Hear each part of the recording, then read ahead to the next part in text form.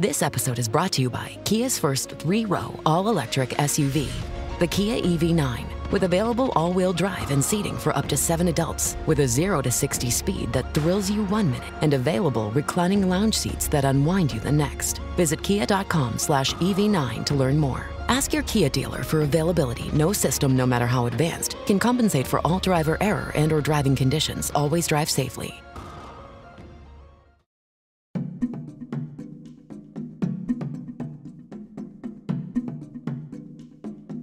How old were you when you learned about dinosaurs? Were you one of the millions of kids that got hooked on classics like Jurassic Park or The Land Before Time? These towering reptiles roamed the Earth for more than 165 million years. In comparison, humans have only been around for about 5 to 7 million years. Even if you never went through a dino phase, you have to admit they're quite unlike anything on Earth today. For Michael Benton, studying these creatures was more than a curiosity. He's a professor of vertebrate paleontology at the University of Bristol in England and author of the book Dinosaurs, New Visions of a Lost World. His research focuses on one of the greatest prehistoric mysteries of all time, why the dinosaurs went extinct. You've likely heard the narrative of how an asteroid crashed into the Earth and wiped out the species, and you're correct.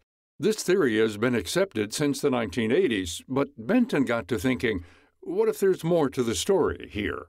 Would our favorite dinosaurs, like the T-Rex and Stegosaurus, still be here if the asteroid had missed Earth? Benton transports us back to a time before humans. It seems that certain groups of dinosaurs within individual localities, they were kind of doing okay. There's nothing to worry about. If you'd gone back in a time machine, you'd have seen T-Rex chasing a Triceratops and a herd of, these are the spiky horned ones with horns on their faces. The Triceratops would form a ring and to defend their babies, and the T-Rex would be grunting with disapproval and so on. But summed up over the whole world, or even over the whole of North America, it seems it was just at the beginnings of a downturn. So, how did paleontologists notice this decline? They used the entire fossil record to find the rate of replacement, or how quickly new dinosaur species were popping up. What they found added a whole new perspective. When we did this in 2016, a lot of people were very unhappy. No, this can't be right, blah, blah, blah, blah. You didn't think about this or that or the other thing. And so we repeated the one with a different data set, focusing in on North America, where the record is probably the best in the world for the last millions of years of the dinosaurs, and got the same result, absolutely. And the methods we use repeat the calculations billions of times. So we're using a so-called iterative method or Bayesian method, where each time you run the calculation, you just twiddle a few things. Maybe we're uncertain about the age of this dinosaur, or we're a little bit uncertain about where it sits in the evolutionary tree, or maybe we're not sampling fossils in an even-handed way across the whole area. So you just keep tweaking, run it again, tweak, run it again. The conclusion of this exhaustive study showed that there were other forces slowly pushing dinosaurs out the door.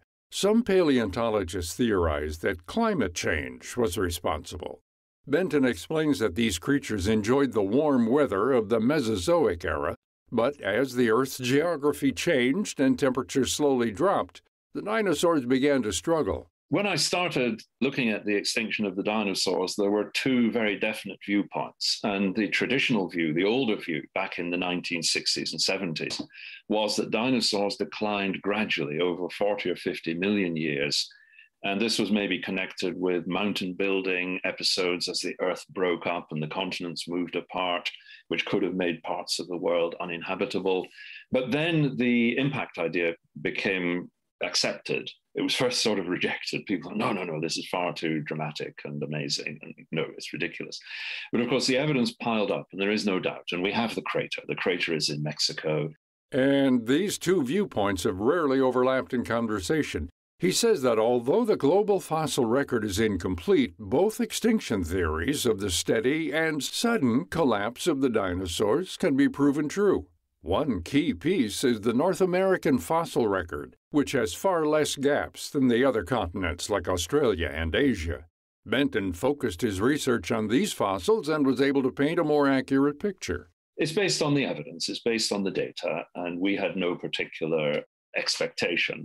Although I think we were clear that the asteroid did it.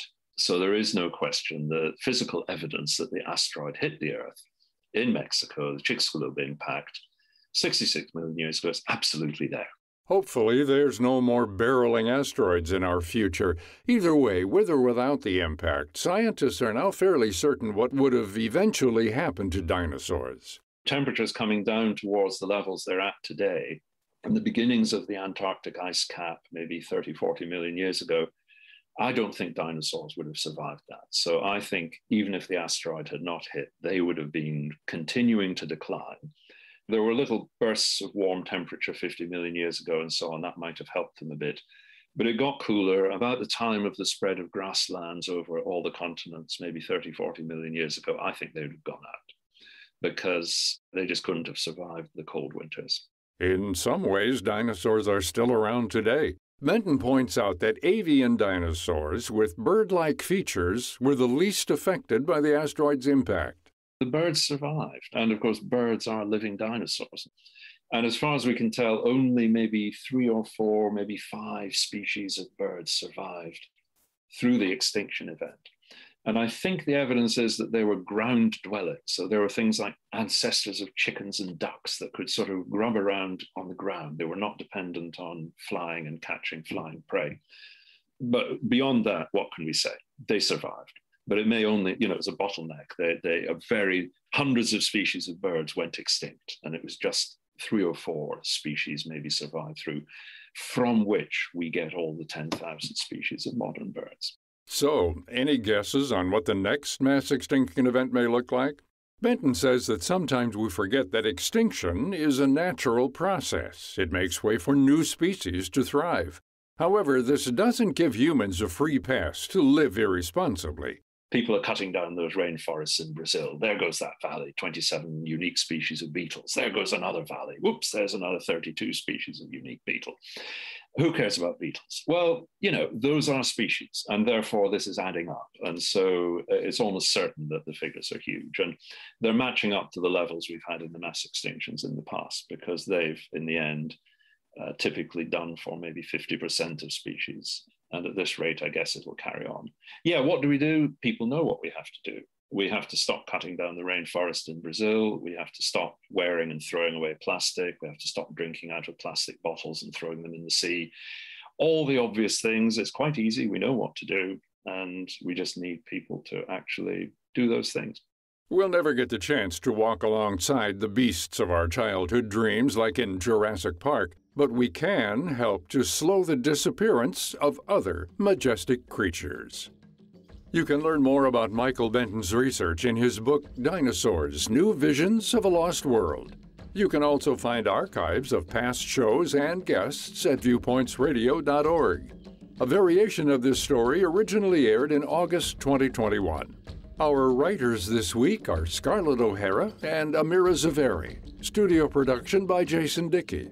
I'm Gary Price. Coming up on Viewpoints. When I look at intelligent systems on machines, the consciousness is already kind of there. Are artificial intelligence systems already conscious? Experts can't seem to agree. Then, I've done a painting of Bin Laden when he was captured and killed, and that was a big cover. Speaking with the man behind some of the most prominent illustrations of our time, I'm Marty Peterson. And I'm Gary Price. These stories in depth on your public affairs magazine, Viewpoints.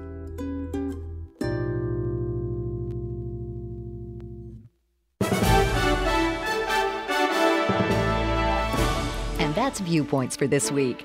Follow us on Twitter, Facebook, and Instagram to learn more about upcoming shows and find a library of past programs on Apple Podcasts, Google Play, and Spotify. Plus, you'll always find previous segments and more information about our guests at viewpointsradio.org. Join us again next week for another edition of Viewpoints.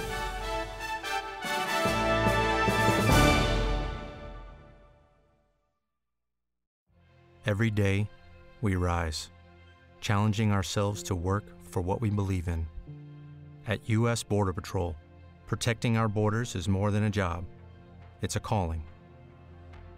Agents answer the call, working together to keep our country and communities safe.